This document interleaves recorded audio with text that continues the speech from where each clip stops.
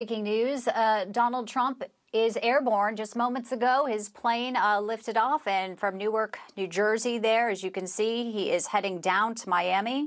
He'll be spending the evening at Trump National Doral, spending the night there because tomorrow he will be arraigned on the charges. The federal indictment brought by Special Prosecutor Jack Smith. You're looking live, the right side of your screen, the plane just taking off moments ago, and it is airborne, still in sight there from that pool camera from New Jersey. We're tracking it from the ground in Florida, down in Miami as well.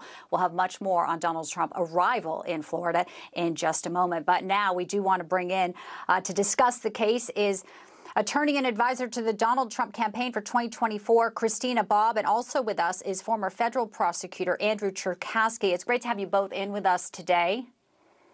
Thank you so much for having me. So first off, I want to get your reaction to kind of the feeling of what we're seeing here, Christina. You are very close to the former president. We know he is now looking for new lawyers. He posted to Truth Social about his legal shakeup, saying that he will be represented by Todd Blanche and a firm to be named later. But obviously tomorrow is a big day for him as he goes in front of Judge Cannon to enter a plea. Procedurally, how will this play out?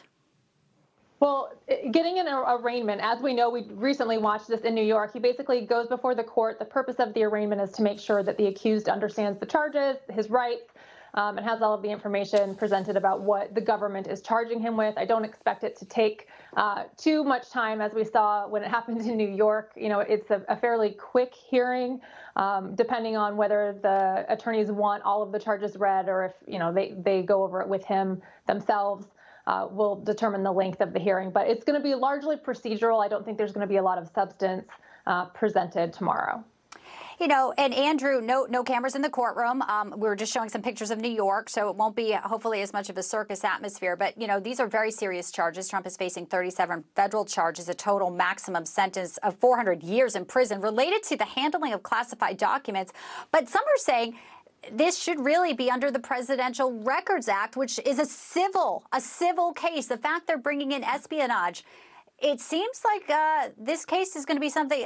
It doesn't seem that espionage really is the crime here. You know, I'm not actually that impressed that these are particularly serious allegations. I'm one of a few people in the country who have actually tried a classified case to trial in front of a jury.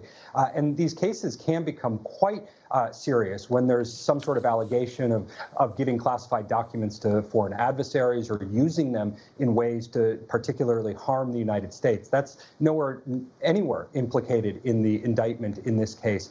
So we really have to look at the nature of the allegations here, and it ultimately comes down to a dispute over documents. And we know that every president in recent history has had some degree of dispute over the documents that they keep versus the documents that the National Archive keeps. I'm not impressed by the National Archives and their authority over these documents. Remember, that's a division of the executive branch, and so it is inferior to the President of the United States. I think there are so many ways that this case can be attacked, but at a fundamental level, the first element of the crime deals with the unauthorized possession of these documents, and I think Donald Trump has a fantastic case to make that there is reasonable doubt as to whether he was authorized or not to have these documents.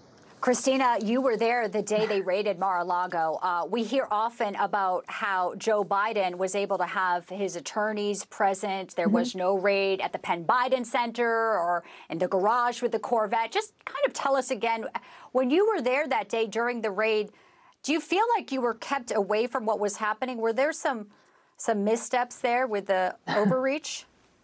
Yeah, the difference in how they handled the raid of Mar-a-Lago versus Joe Biden, it's night and day difference. Yes, I was forced to stand outside on the Circle Drive at Mar-a-Lago in August in Florida in 80, 90 something degree heat for about 8 to 10 hours while the FBI went through all of the rooms. I would completely agree with Andrew's assessment. Donald Trump was 100% authorized to keep everything he kept. And it was actually the Department of Justice that actually had to return materials because they took things they were not allowed to possess and had to return them. So if anybody is at fault of having material that they're not allowed to possess, it would be the Department of Justice. So yeah, I think the way that this case has been handled, between the difference between Donald Trump and Joe Biden, I think it speaks for itself.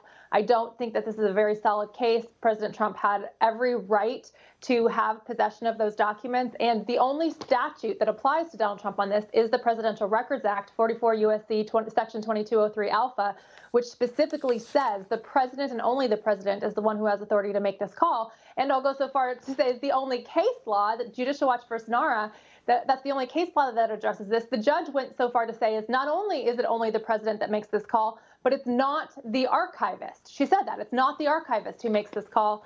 And DOJ's entire case depends on the fact that it was the archivist who said President Trump can't keep these materials. So I think their case is dead on arrival. Christina and Andrew, certainly appreciate your legal expertise, your time today, sort of breaking down how you see this playing out. Obviously, a big day tomorrow and a big day today as Trump is en route at this hour to Florida. Thank you both for your time. Thank you. Thank you.